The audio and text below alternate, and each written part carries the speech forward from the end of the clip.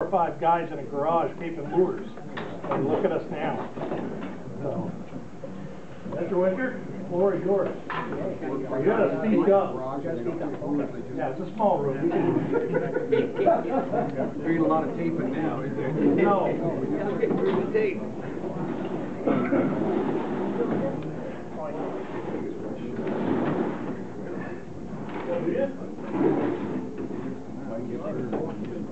Ronnie, he's got a microphone for you.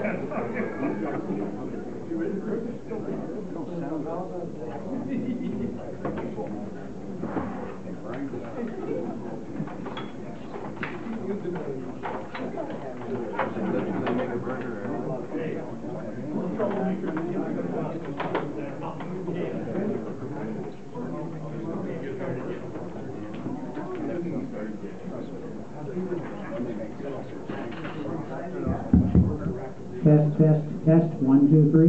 What? Test. What? Huh? If you said 1, 2, 3, I couldn't hear you. Yeah. You can go ahead.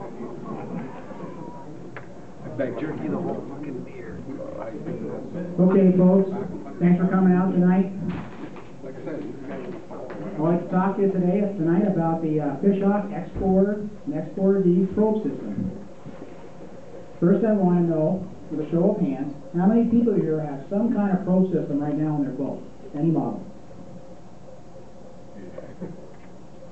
Excellent. Now, how many people have a Fishhawk, either X4 or X4D? Can be any combination.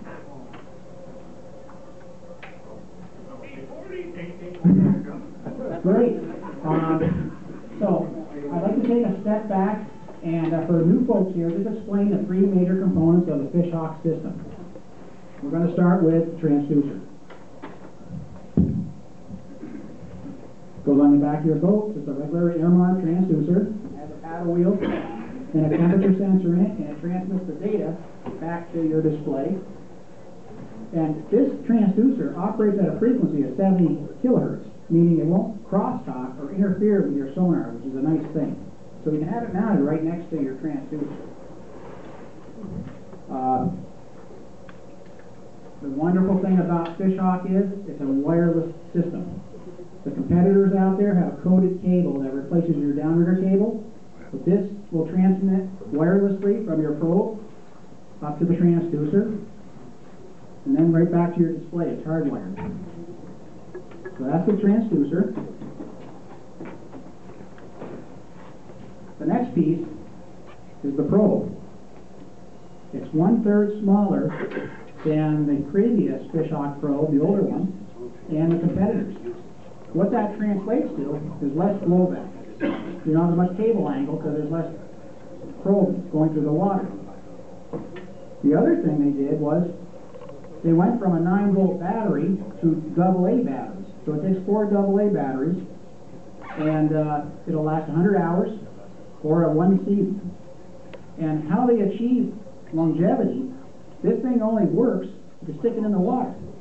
There's a little red LED that flashes. It tells you it's on.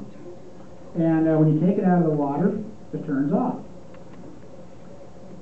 So this probe has it sends a wireless signal. It also has a pressure sensor in it to determine depth, and you get that with the X4D, where the X4 there's no depth. So this pressure sensor is very similar to the pressure sensor in the TD.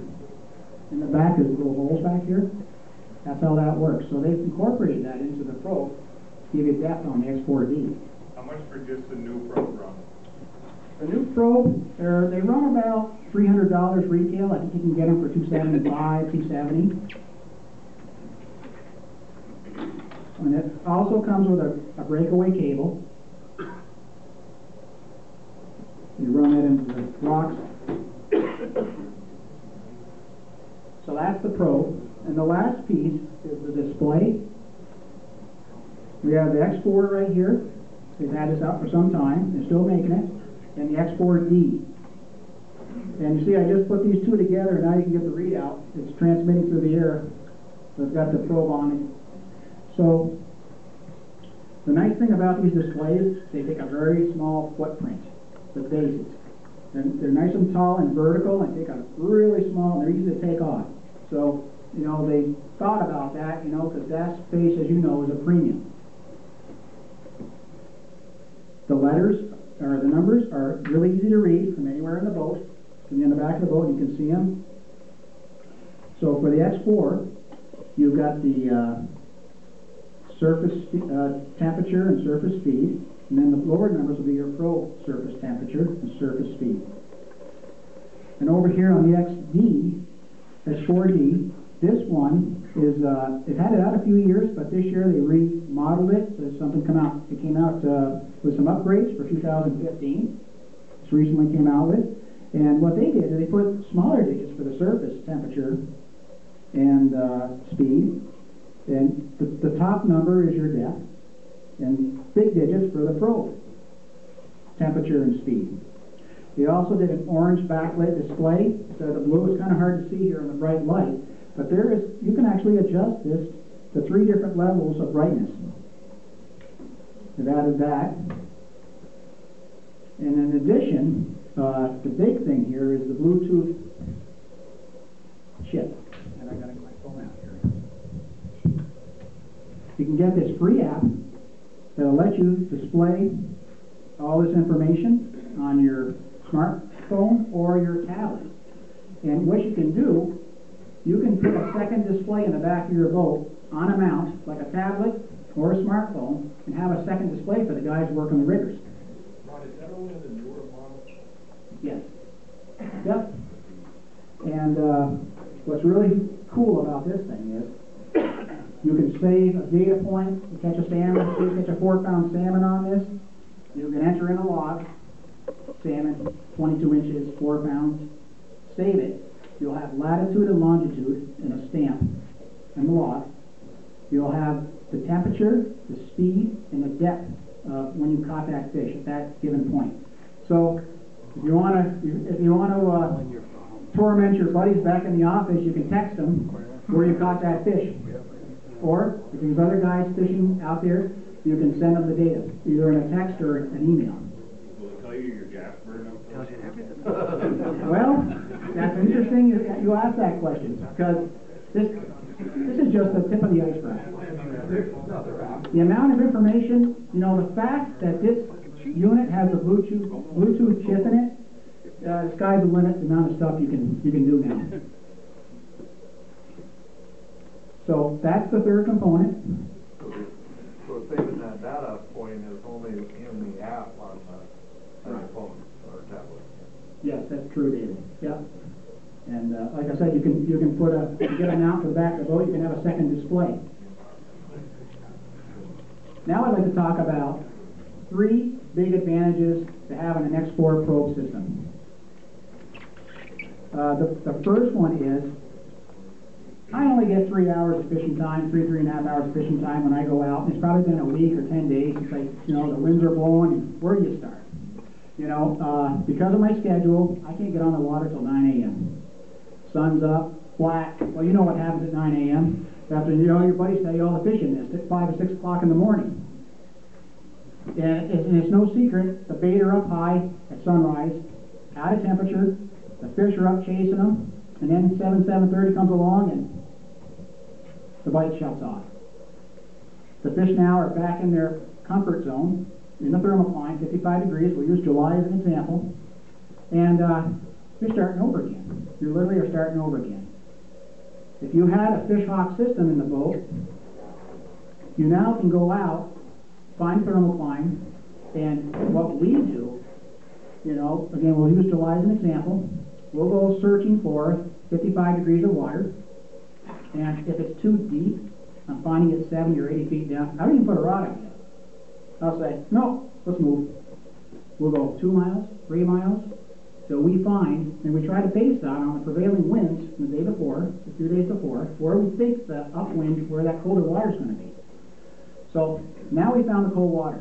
We found it at 60 feet instead of 70 or 80. We don't want to go that deep. So we moved, we found it at 60 feet. Now we'll start setting rods. And this is our program. We'll put 1 rod at 50 degrees. 50 degrees, we know larger fish like the colder water, and that's usually the bottom of the thermocline. And for the larger landlocked salmon, that's our starting point. We'll put another rod at 55 degrees, another rod at 62 degrees. Now that's an interesting temperature. That is the top of our thermocline. And once we've defined that, because we're targeting browns and rainbows and occasional walleye. They like it a little warmer. So it's a two-pronged attack. So the fourth rod, we'll put it out of temperature. Because everyone says, oh, you're not fishing out of temperature. That's where the fish are. That's where the bait are. Yes. So we run another rod there.